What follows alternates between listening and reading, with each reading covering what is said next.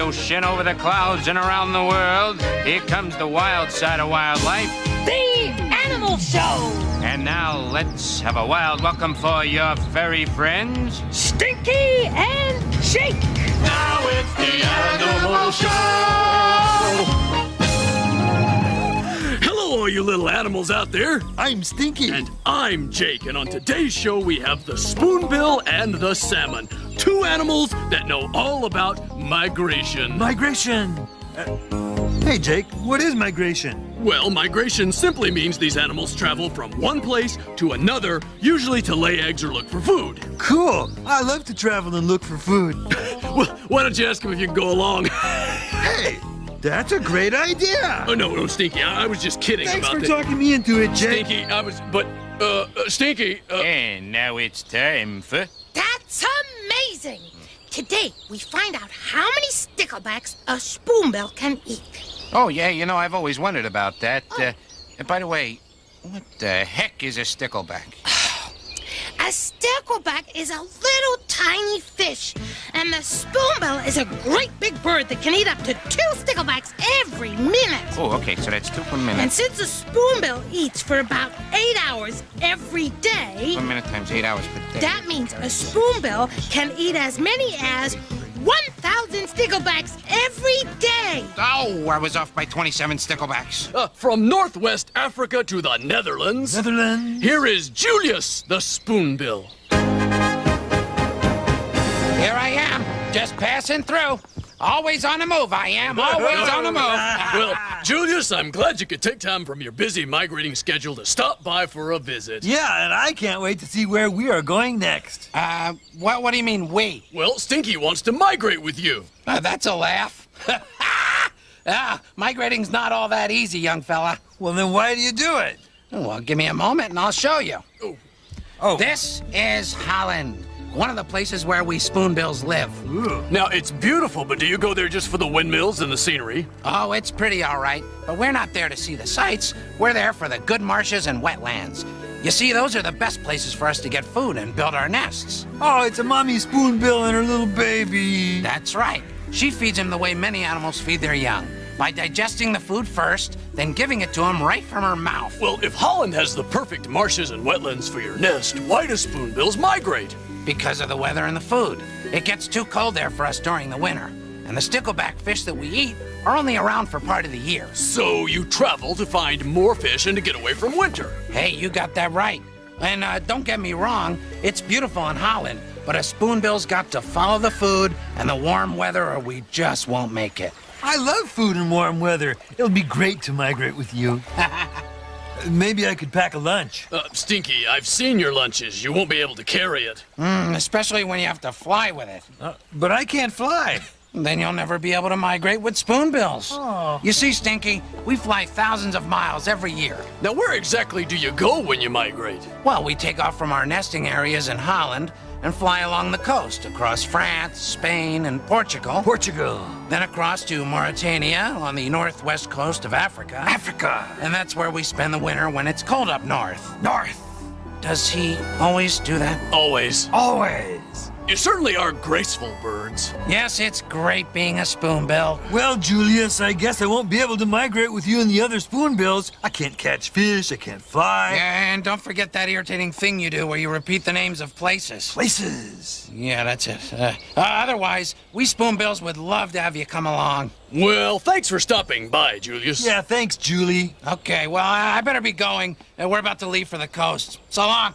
Bye. Stinky, I'm sorry you won't be able to migrate with Julius. Oh, that's okay, Jake. Maybe I can migrate with the salmon. Oh, yes, but before you do that, it's time we all migrate over to watch Baby Talk. Oh, come on, Mommy. Let's see down your throat again. Again. Yeah, come on, it's so cool. All right. Wow, look at this. It's really spoony in here. Come on, let me see. Come on, it's my turn. Hey, what about me? It's my turn. I'm sorry, dear, but I'm tired. But that's not fair. Please, Mommy, please. Oh, why not? There, how's that? Thanks, Mommy. That was spoony. Well, it's time for the grown-ups to put up their beaks and rest now. But not you, Mommy. You don't need a rest. No, you're gonna play, right? All play and no rest makes for a tired Spoonbill. Come along, my dear. Time to spoon. You know, Jake, I think that migrating with Salmon is going to be easy. After all, I already know how to swim. Well, Stinky, there's a lot more to migrating with Salmon than that. There is? Take a look. When you're swimming against the tide or going against the flow, when you're swimming against the tide, it's the hardest way I know. And when you're first beginning, it's not pushing at an open door, but swimming against the tide, you'll appreciate the ending even more. When you're swimming against the tide, then you're digging pretty deep. It may be just for pride that you take that final leap. And when the journey's over, it was tough, let's not pretend. You were swimming against the tide, but goodness knows you got there in the end.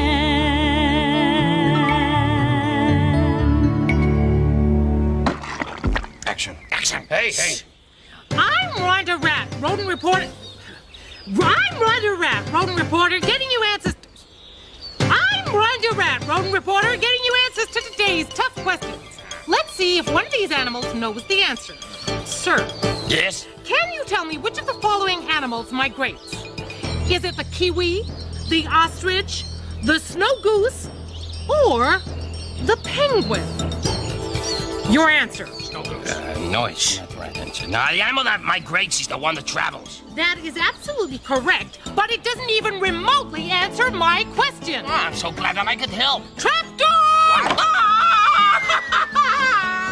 So glad that you could leave. And now, the answer. The animal that migrates is the snow goose. Here is a flock of snow geese. In the late spring, they migrate north to their nesting grounds in the Arctic. They arrive when there isn't much snow, and they must lay their eggs, raise their young, and leave by the time the snow returns in September. Year in, year out, the snow geese follow the same route. The journey may be over 2,500 miles long. The geese fly in a V formation. Why? Because it helps them save energy. Each bird receives a little boost of air from the bird in front. As the bird in the lead receives no help, it will eventually drop back and let another take the lead. This way, the flock can fly further for the same number of flaps. It's Rhonda Rat reporting on the snow goose. Now back to you, Stinky and Jake. Thanks, Rhonda. You know, Stinky, if you migrate, you'll miss everything that's happening around here. Like what? Well, like Yves Saint Laurent. Ha! I better leave now. Hey, I'll get you for that, you stinker. Here's Eve.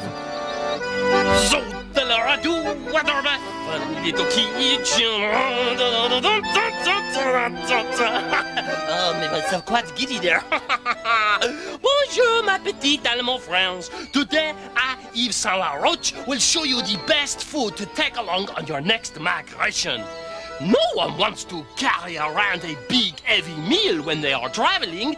Well, nobody I know anyway.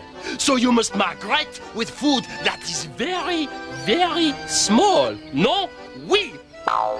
Which is why I have created this dehydrated meatball. Now, it looks itsy-bitsy, but this meatball can serve 44 caribou, 67 spoonbills, or 1,622 salmon.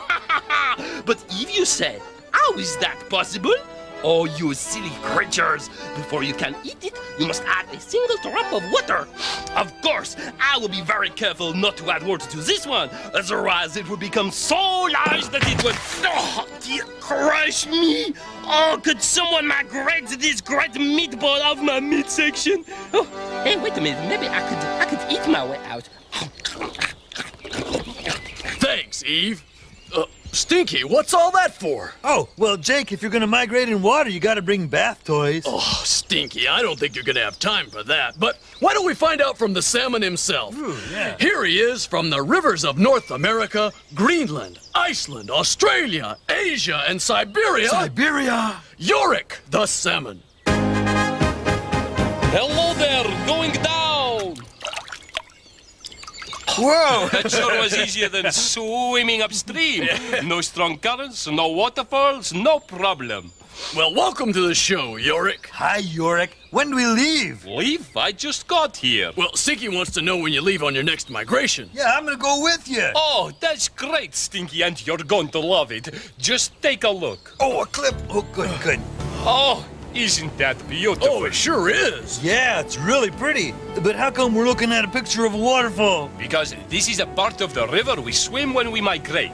Here comes someone now. Well, who's that? Oh, that's just one of my salmon friends. Oh. Well, why is he trying to jump up that waterfall? Hey, fella, you're going the wrong way. The river flows in the other direction. You, fella. Stinky, he is going the right way. When salmon migrate, we swim upstream. Jumping up waterfalls is part of the journey. I understand that salmon can jump 12 feet in the air. That's right, Jake. We flick our tail and arch our back like a high jumper to get as much height as we can. That's an impressive leap for a fish that can weigh over 20 pounds. Well, I'm impressed. But why do you jump up waterfalls and swim the wrong way up rivers? Wouldn't it be easier just to migrate the way the water is going? That would be a lot easier. But then we wouldn't get where we're trying to go. Where are you trying to go? Back to where we were born. Oh, that's sweet. You go back to the old riverbed to visit hometown friends? Not exactly, Stinky. You see, salmon always swim back to the same river and stream where they were born.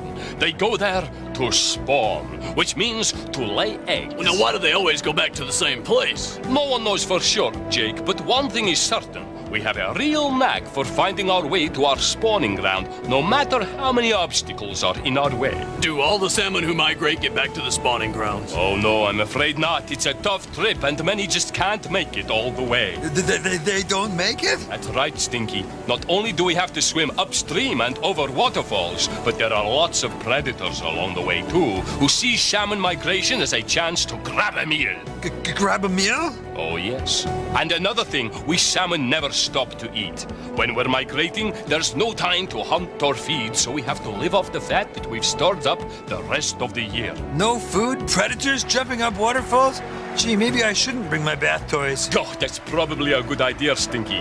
Because even if you swim as hard as you can against the tide, like these fish are doing, and you get all the way back to the spawning ground, there are still a lot of dangers you will have to face. What kind of dangers? More predators, like bears, of course. Of course. Not to mention other salmon. Don't mention other salmon. What about other salmon? Well, male salmon are very territorial and will fight to protect their spawning grounds. In fact, we even develop a hooked lower jaw during spawning season just so we can fight anyone who comes into our territory. Ooh, salmon migration sure is tough. And besides, I look terrible with a hooked lower jaw. See? I don't know. I kind of like it. No, I have to agree with Stinky. About my jaw? No, about all that salmon have to go through to migrate. Are you sure it's worth it? Oh, it sure is, Jake. Because after all, this is how young salmon are born. Oh, that's true. A female salmon will lay thousands of eggs, like these here. Look closely. You can see a baby salmon curled up inside. Wow. Ooh. Eventually, the eggs hatch, and young salmon like these will start to swim downstream. And in a few years, those same salmon will swim back upstream to the same riverbed to spawn again. Yeah, it's the circle of life. Yeah, and I'm getting dizzy just hearing about it. That's why I'm so glad you'll be making the trip with me this year, Stinky. You know, on second thought, I don't Before you go, Yorick, would you mind singing a song? Oh, I'd love to. Ooh, but Jake... In a minute, Stinky. And now it's time for Yorick to sing the Salmon Song. What I go through to be with you, is there nothing I wouldn't do? And I don't need a lover's call for me to climb up a waterfall. These are feelings I can't resist. It's the reason that I exist. Only one place I have to be, and for that reason I'll cross the sea to spawn. It may not sound a pretty word, but that is why I've gone. I've gone to spawn. Just to be there and by your side. See me swimming against the tide, up the river and up the stream. All the places that I have been to spawn.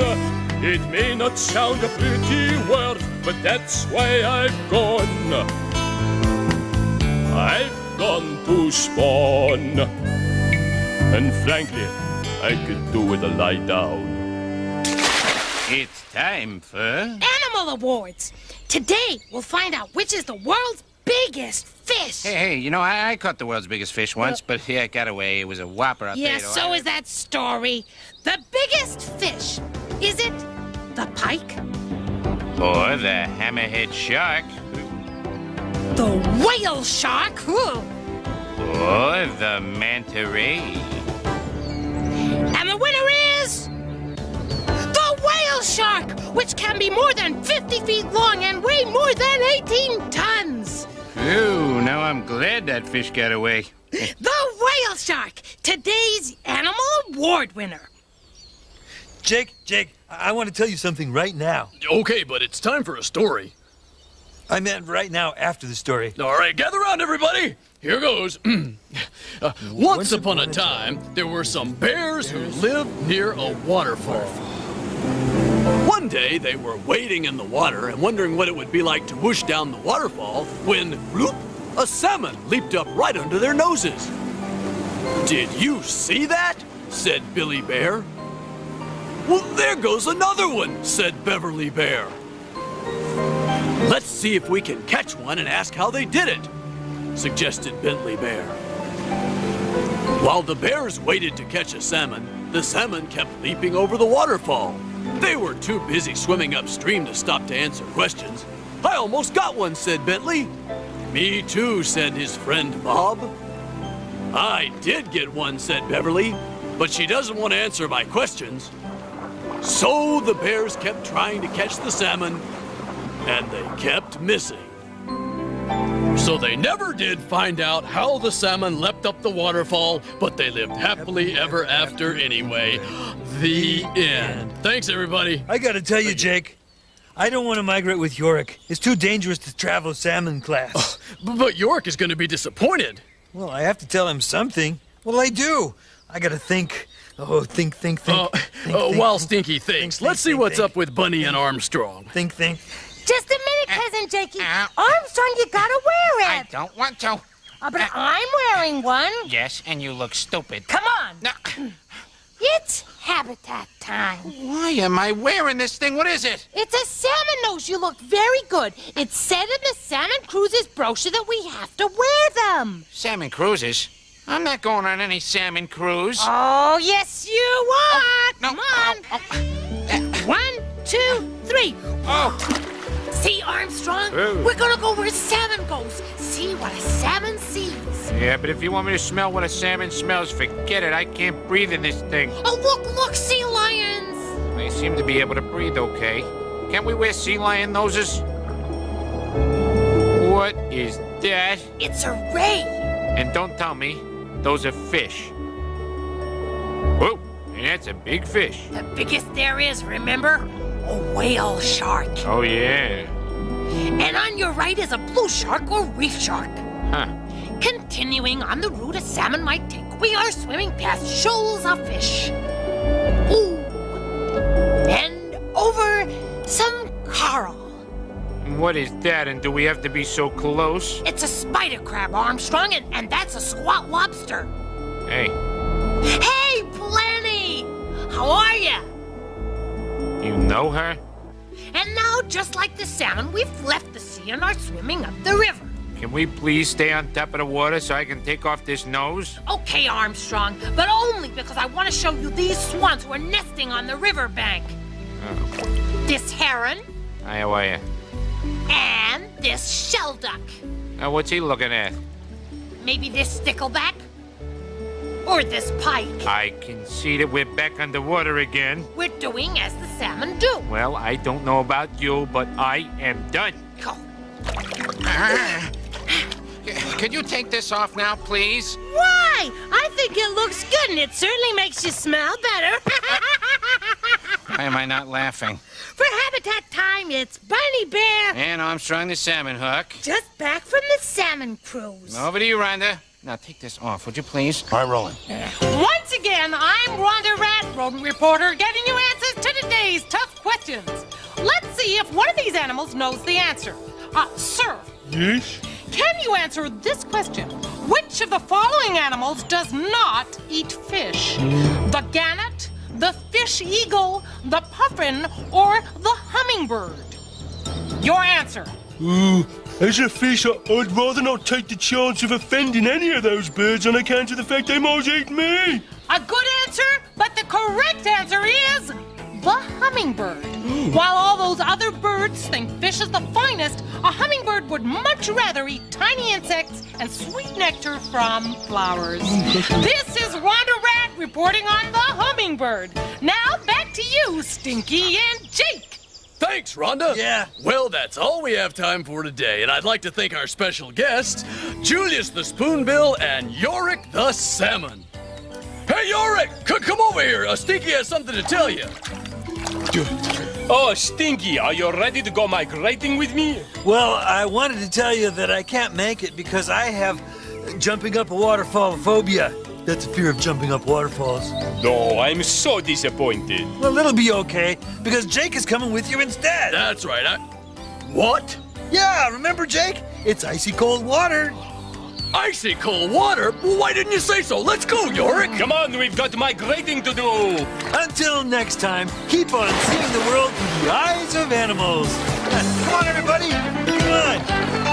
So long, Yorick. Have a good